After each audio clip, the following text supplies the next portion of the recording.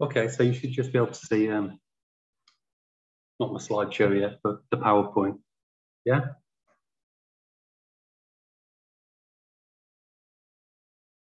Brilliant. Thumbs up. That's what I like. Right. So I've come along to this, and I'm kind of aware that I'm coming to a meeting of anarchist educators, and would I class myself as an anarchist educator? I've always classed myself as an educator who tries to do my own thing and actively resist things that I don't think are right. And I've been teaching in education now for 30 years. And I worked out a long time ago that most of the time people aren't taking an awful lot of notice of what I'm doing. So if I follow the rules, sometimes the rest of the time I can pretty much do what I want. So I decided a few years ago that I was going to do my PhD at Sunderland University. And my PhD is it's around folk schools and folk school education, which was why it was interesting that some people at this meeting are from Scandinavia. And what I've been doing over the last 3 years, and what I'm doing at this very moment, is that I spend time drinking coffee and talking to folk school teachers from different countries around the world to find out what their thinking is on education. And one of the things that drew me to the folk schools in the first place was their resistance to standardization, which was something that really appealed to me.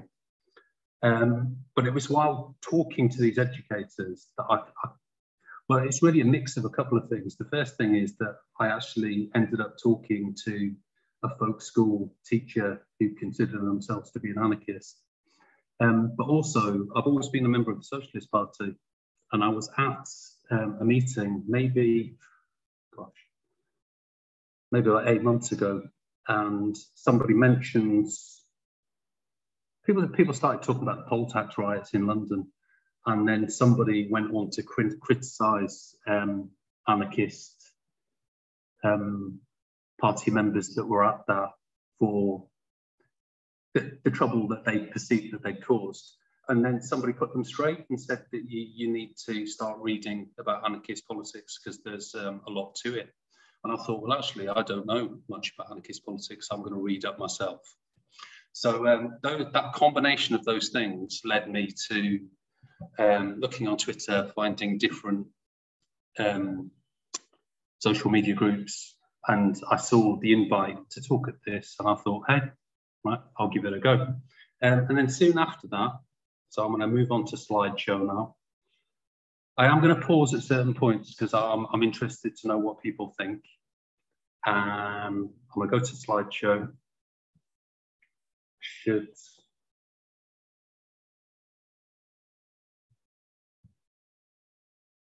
from beginning, right.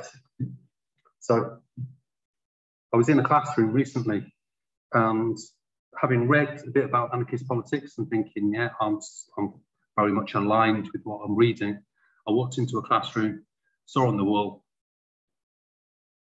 said anarchy, a condition of lawlessness brought about by the absence of a government. And I thought, it's really misrepresented, and the vast majority of people don't actually understand anything about anarchist politics at all. So that combination of all of those things. So, like I said, I've been in education for a long time, and lots of the things that I began to read that people considered to be anarchist education, I wasn't interested in. So I put up 3 things that this talk isn't about. The first thing is free choice, because I read a lot of things around people saying that, you know, I'm offering anarchist education, and the way that I do that is that I give free choice. And to me that's great, but it's not really what this was my own research is about. Also, I saw quite a lot of people saying, hey, you know, I'm a good anarchist educator because I teach in maybe a very creative kind of way. I do things differently. And then they want to label it as something, and they might say, oh, you know, it's like I'm an anarchist educator because I'm doing something different. So I've ignored that. And the other thing, and this was the hardest thing, because most of the people I work with are refugees or unemployed people, but largely people from a lower socioeconomic background. And lots of what I was reading when I was digging into anarchist education was what I would call middle class choices. So it was you could access greater freedom of choice. You can be apart from the state system if you can pay for it. So really, what my mind wasn't thinking around any of those three lines. What I would say is that I don't know whether anybody has come across this book yet. It's called The Dispossessed. I was looking for something that was considered to be anarchist fiction, but I really like the quote. So I'm not trying to say anything to say that I'm right. This is just me sitting on my hill saying the way that I see it. And it's a few other people that I've spoken to sitting on their hills saying what they happen to see. It's just like our version of what we think is the truth. So I found myself maybe about 3 months ago sitting on Zoom, just like this, talking to a Finnish folk education tutor. They wouldn't call themselves that at all. And they were in their cabin off in the north of Finland. And I was sitting here in not so sunny Newcastle upon Tyne. And they were telling me about what they were doing, which was not part of a traditional folk school, but a traditional folk school that approached the traditional folk school and said, look, I've been living this sustainable life. I think it would be good to teach other people about it. So I was looking for people on the fringes of folk schools. And I was struck by some of the things that they were saying, because they changed my thinking on not only folk schools, but also what I might consider anarchist education. But what I'm interested in is, do other anarchist educators see what I see? Or am I completely wrong? So I'll put up one quote, but I'm going to tell you some of the things that we spoke about, which I thought were interesting. I'll just leave that quote up. So this was from the folk school teacher.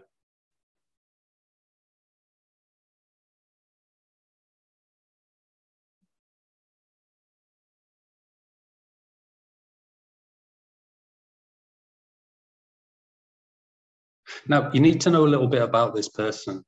Basically, what they decided to do between, I can't remember the exact number of years, between 20 and 30 years ago, was to remove themselves as much as they possibly could do from society.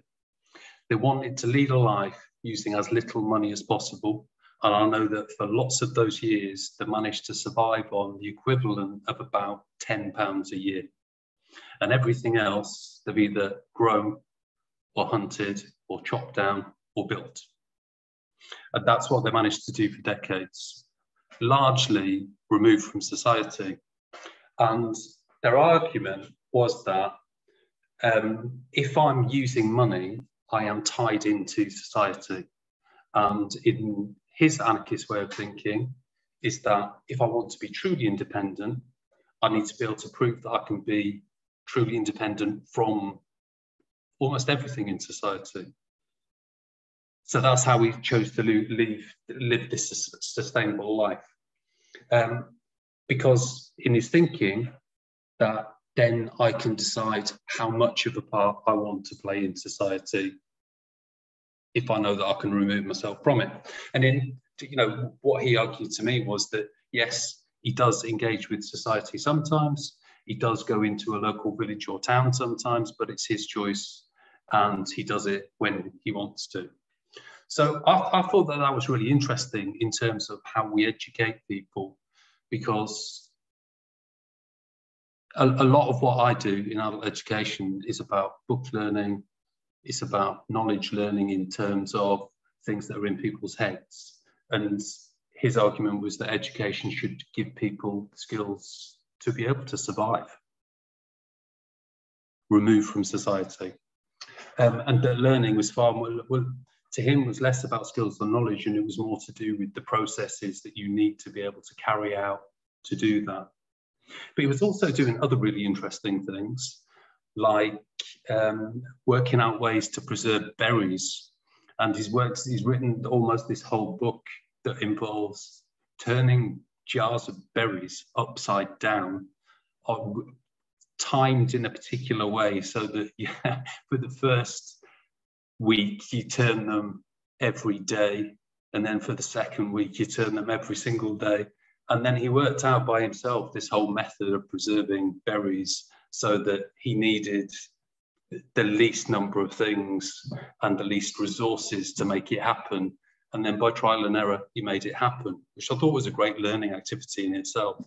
But this is how he's chosen to lead his life in the wild, almost as like a sustainable scientist.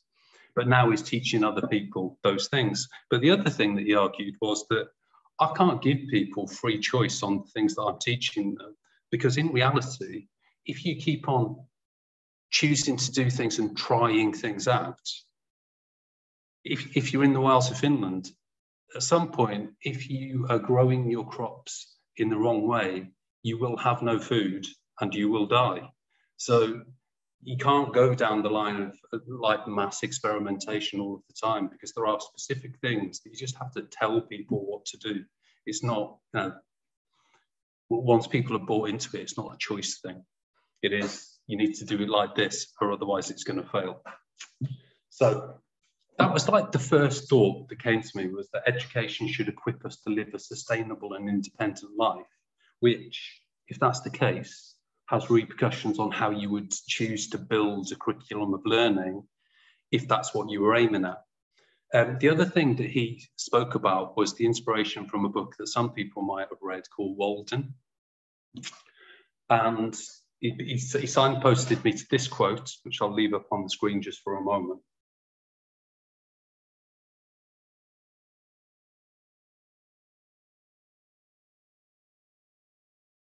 What this quote made me do is reflect on, I've learned an awful lot of things at school and forgotten most of them. I spent 5 years learning German, and now I can speak about 30 words. I think I probably wasted most of those 5 years when I was in school, when I could have been doing something else. And what if what I'd been learning were things that genuinely would be useful to me in this kind of scenario? A scenario where if I did actually lose everything, would I be able to make my way in the world? Because if I can make my way in the world in that way, then am I not truly independent? So then the question to me was, what do we actually need to know? So I'm just going to, before I move on,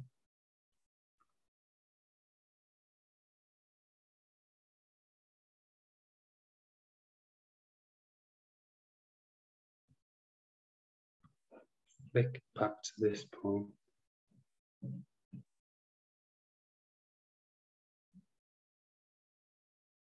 Okay, sorry, just had to take a pause there.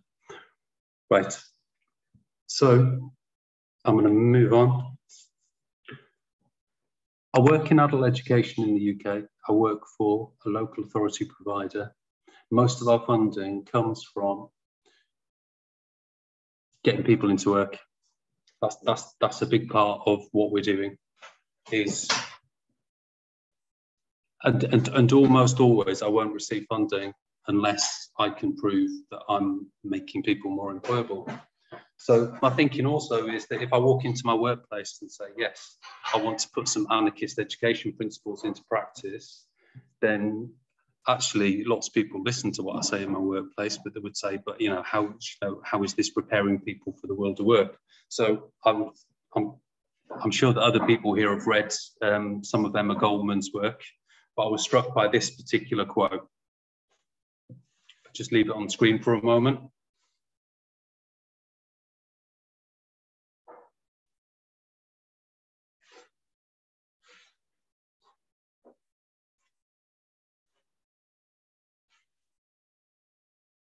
Now, as I said at the beginning, what I do is I talk to folk school teachers, and it just so happened that I'd read this, and in reading it,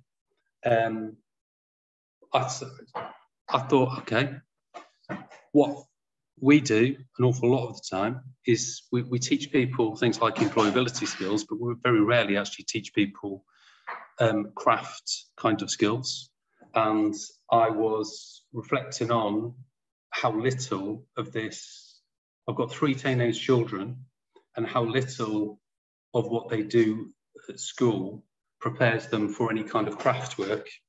And I'll give you one example, because my son is busy there making toast at the minute, so I can actually talk about him, and he can grimace, is that he actually told me that he would like to do things that involve making things at school at the age of 14, which is not an unreasonable thing to want to do in an education system. So he decided to sign up for design and technology.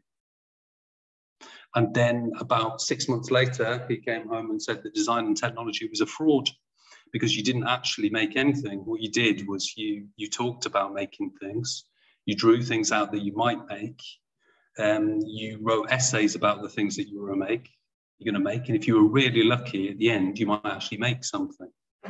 So that was my next thought that was in my head as I was moving through talking to different people, was that how, if we want to get anarchist education right and we want to make people truly independent,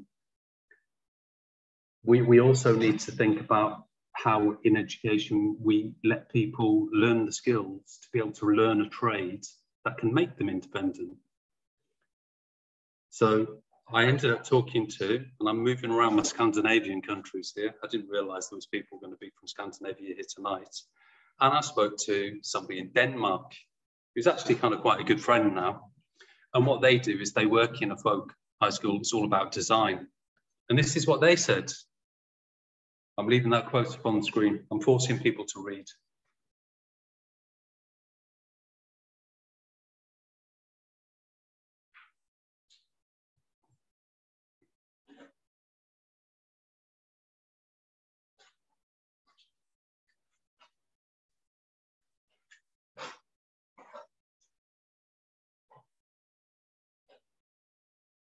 Anyway, the argument of this folk school teacher was that almost everything that we do now is head learning, and so little of what we do is doing learning.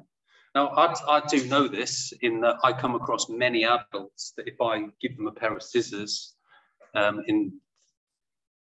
our provider and we say, right, can you cut something out? I would comfortably say that at least half the people in the room would struggle to use a pair of scissors, because these are just not the skills that are taught an awful lot of the time. And this tutor's argument, I can't use the names at the minute because they're part of the research, was that we need to get back to actually doing rather than head and talking. So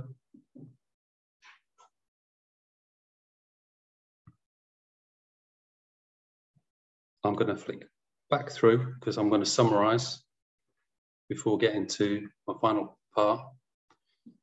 Was that. So my thought number one, these are all thoughts inspired by people, but the main reason why I'm here, because I'm interested to know what other people think, is that it's the curriculum for survival, to be able to live independently from society, to then be able to join in with society on your own terms. It is a curriculum where the things that you learn, you actually truly know are going to be useful to you. And you have some choice in that. But it's also a curriculum that doesn't deny that people need to work. But we seem to have moved from a society where everything is about head knowledge rather than like craft, hands-on knowledge. Yet, like I know many people who don't learn any of the skills of making things until they leave school, which seems to make no sense at all.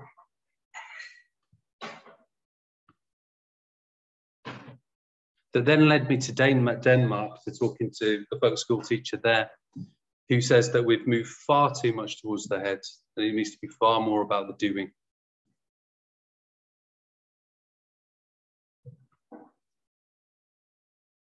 So the premise of my, I suppose, my argument, but I'm interested to know how the audience see this in terms of like any kind of like anarchist educational thinking on what curriculum should be, is that it should be a hands-on curriculum that's for life. Because by having a hands-on curriculum that's a survival curriculum, that leads to a different kind of independence. And the whole line of the thinking is that it's one thing being able to think in anarchist terms within a society, yet still do most of the things that society is asking you to do, and truly being able to have the skills and the knowledge to be able to remove yourself from society to live on your own terms.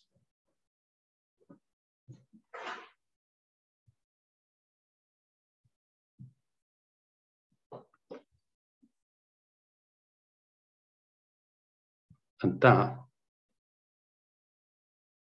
leads to open for questions or discussion.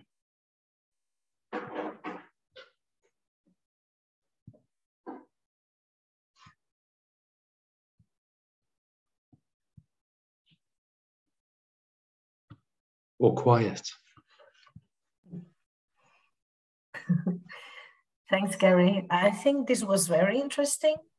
So if I may, I liked very much that you touched several topics that are always kind of, well, touchy among anarchist educators. I don't know how to call it, but anyway, the first one is this, you mentioned, I hope it's the right word in English, is directivity or guiding. You said that if you give open choices and freedom, sometimes they not necessarily will choose what they need to learn. And this is a pretty essential discussion in anarchist pedagogies, because it's always this balance. And I think sometimes that we have to guide them because they are growing up in these societies that are so theoretical in many ways that it's not for sure that they know what to choose, right? So guidance, I think it's necessary. And what strikes me that we still, in anarchist pedagogies, we still talk about the goal of being independent. And being in this, in Norway, that it's very individualistic, and you have given examples both from Finland and Denmark that are pretty close in culturally speaking. Finland not that much, but Denmark absolutely does. Lately I've been thinking that instead of thinking of independence as a goal, I think it should be interdependency, right? Because if we are able to create communities, we have to be aware of the other principle in anarchy, that is the mutual aid, right? That means that, of course, we do stuff together and we support each other.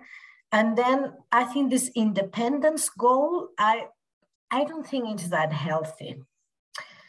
But, you know, I also work with young adults at the university, and I see how it strikes that they are not able of cooperating when we ask them to, right? Because they are being so trained into do things for themselves.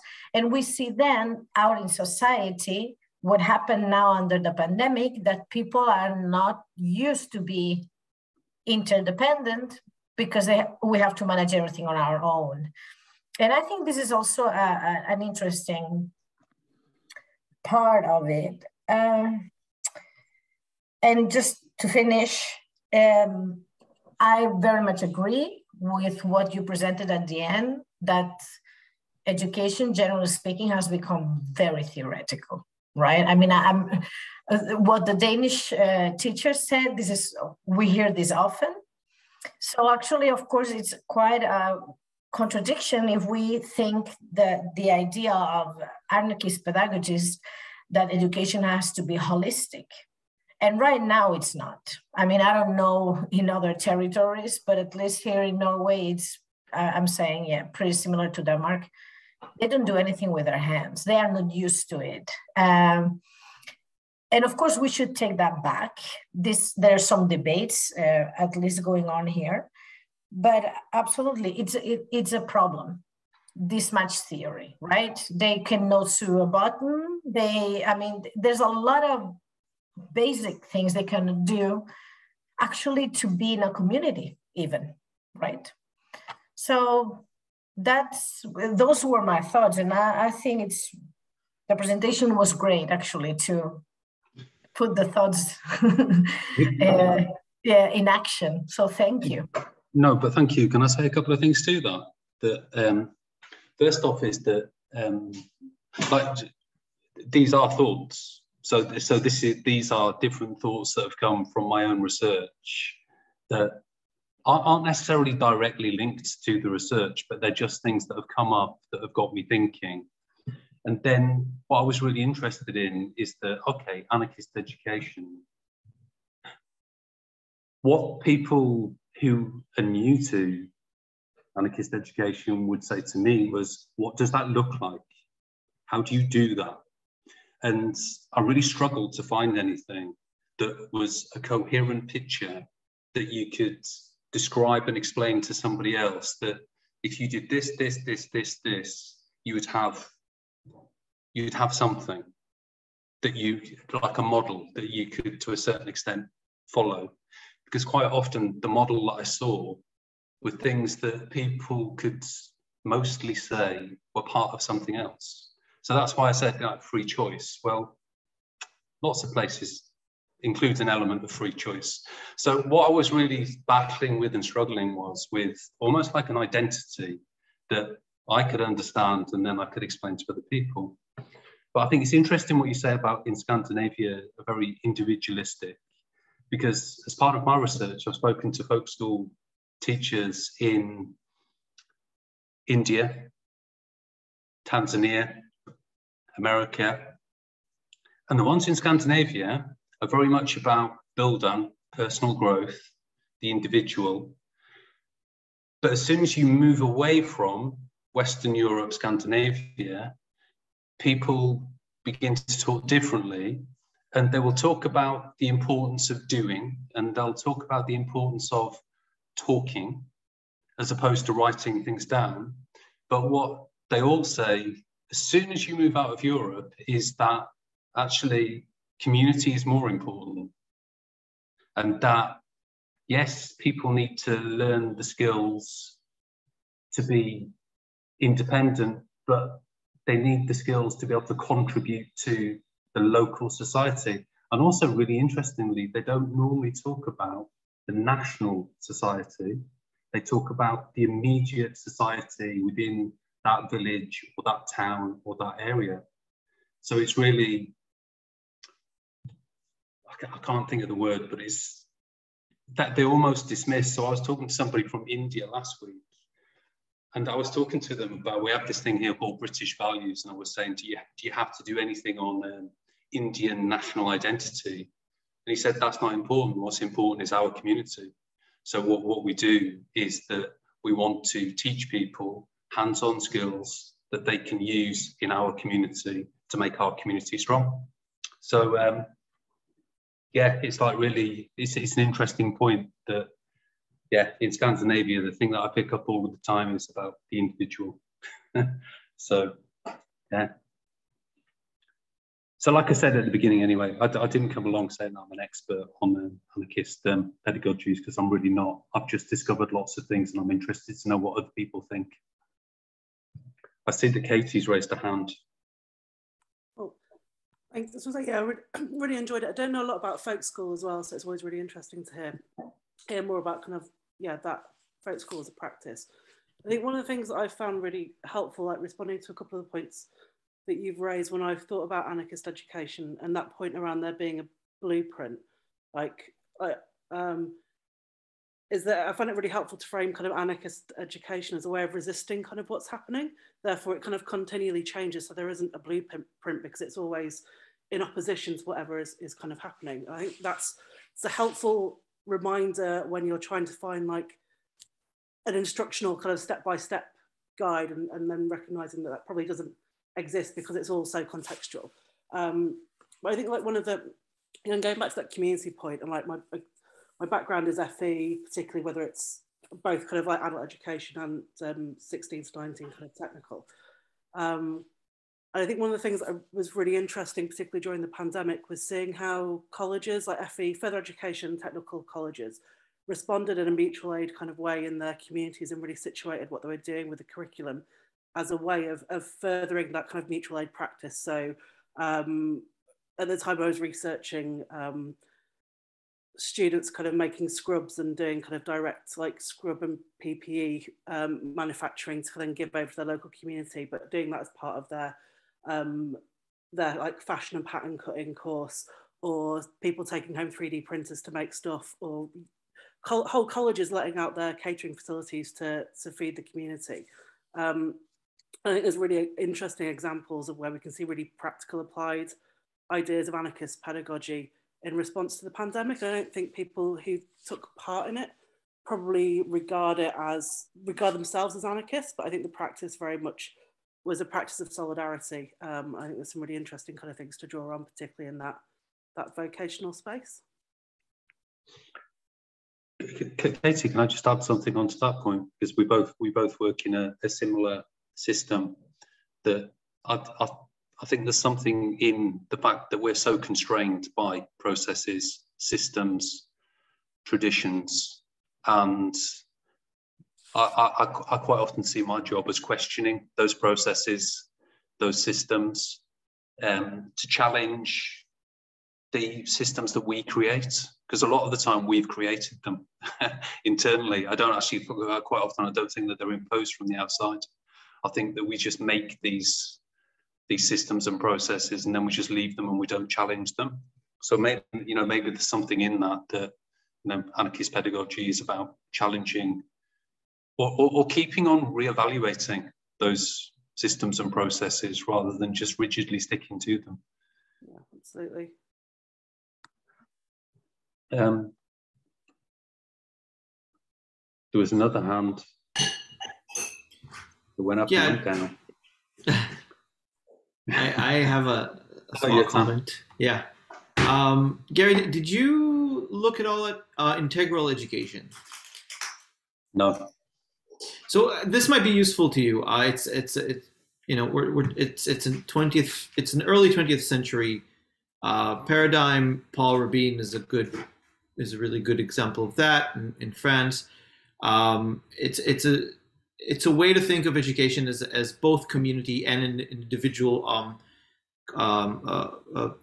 development of skills, and it's the idea that education should be holistic in the sense that you both learn the skill and also attach that skill to theories and to philosophy and to history and to other more theoretical fields of study, and by helping learners do both things, advance themselves in say handwork and also intellectual work, you're creating a community of learners who work together and who act in mutual aid towards one another. And so you do the learning together, you do the working together, and you combine those different aspects in a way that creates a community that is self-sufficient in itself. I think it's worth a shot for you to maybe read a little bit about. It might be at least close to what you're thinking of. Do you know, Yotam, I'm already interested. Is it called integral education? Yes. At least the English of this. Nicole, who is one of the members of our coordinating committee, goes by Nerd Teacher on Twitter, that did some really impressive work on that. So I would highly recommend. Like, that's a good place to start, I think. Really impressive. I've got it noted and down and ready to go on that one. So thank you. Yeah.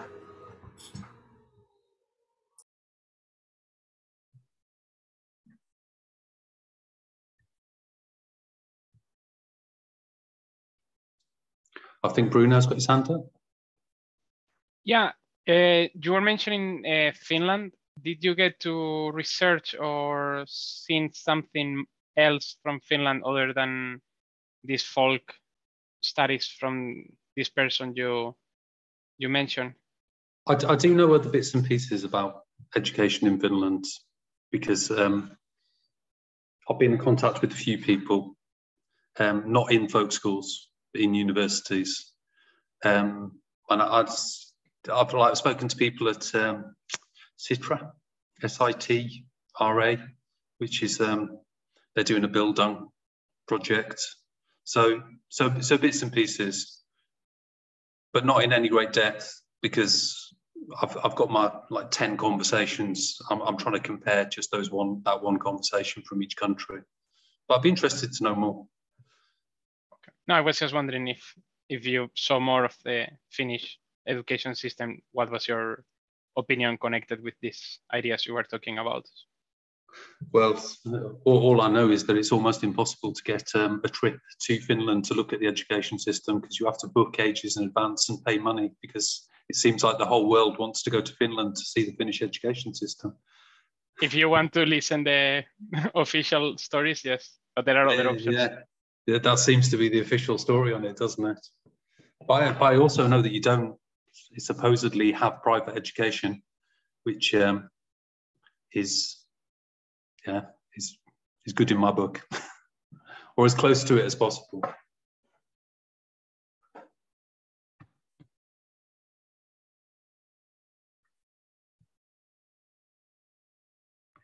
Okay, I'm just hoping the son's made their tea in the kitchen by now.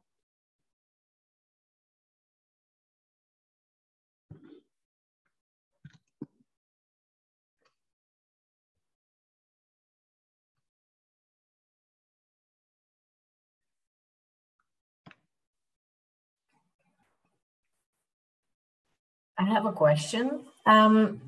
Since you presented what you've been doing until now, in your practice, how do you motivate the students to get engaged in creating their own curriculum?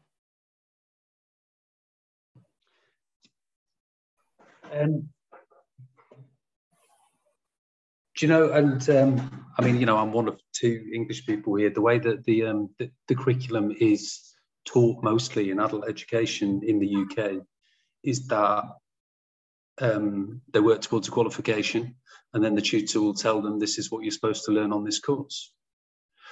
But I first started in primary schools, so I taught very young children, and my way of working is always that people learn what they want to learn better. So I start every course by asking, like say for instance, the course is on, I don't know, just trying to think of a good example here, watercolor painting, because I'm teaching watercolor painting at the minute. What would you like to do? Yeah, or what questions have you got? So if we were, I don't know, we were learning about the history of Russia, which is like very, in the news at the moment, it would be, okay, what do you want to find out? And then those questions would get pinned up. And then every activity would be suggested by the learners for them to find out the answers to those questions. Because the thinking is, it's the questions that the learners have got that matter, not what I want to teach them.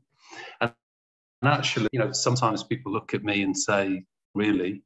But what I always say to them, and it does work, is that nearly always the questions that they want to answer are the things that they've got to learn anyway. So there's a certain kind of like psychology to it as well. And well, when I first started where I'm working at the minute, nobody did that at all. But I'm lucky enough that I do manage a small team of people.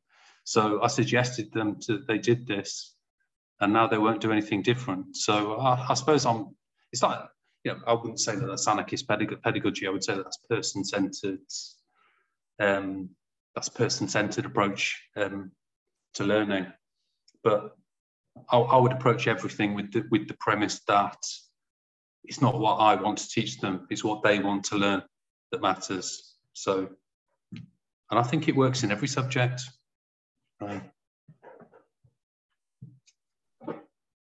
Thank you. And yes, I think we are all who are working or, you know, in this structured, state-based or formal centers, we know how constricted it is. I mean, though we would love to, perhaps methodologically speaking, do things in another way, is actually difficult for what you said, right?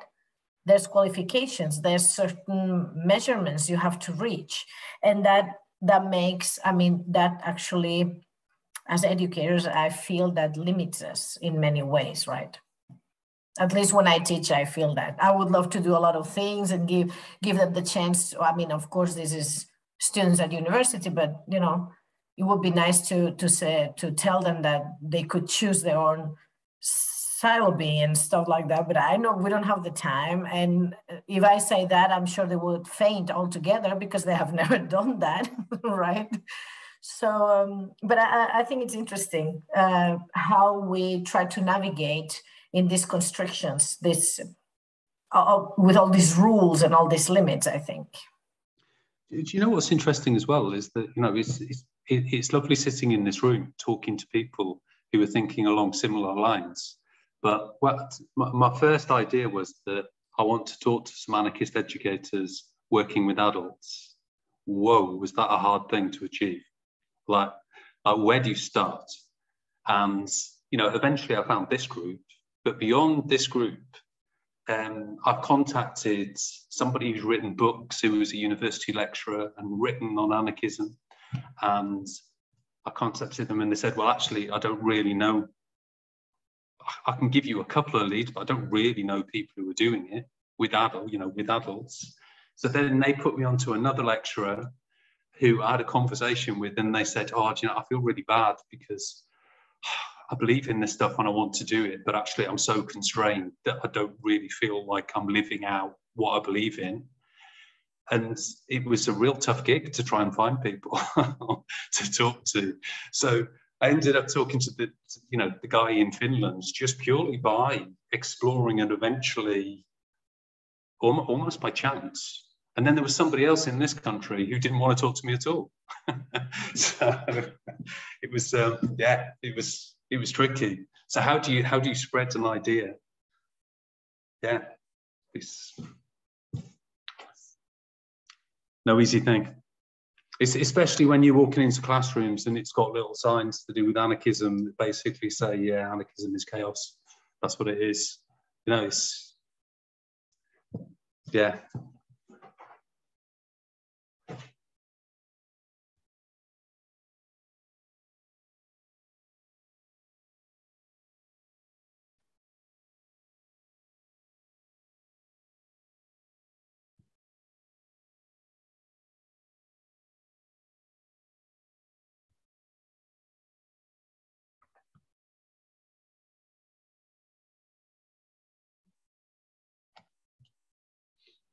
Okay, I've got nobody else with any more questions.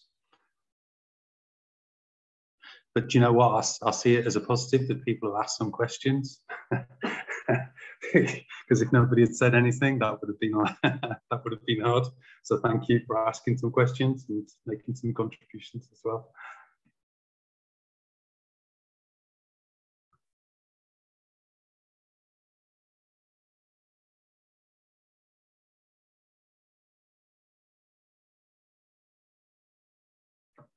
Thank you, Tam. I'll be reading it. Bruno, I got some food for thought. Oh, sorry, I thought you got some food.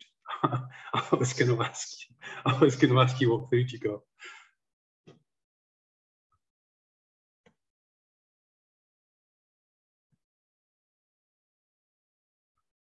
Thank you, Katie.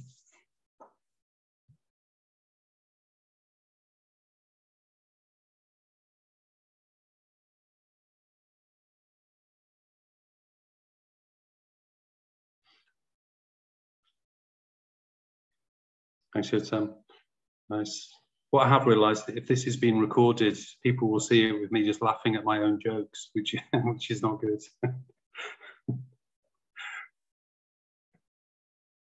We stopped recording now.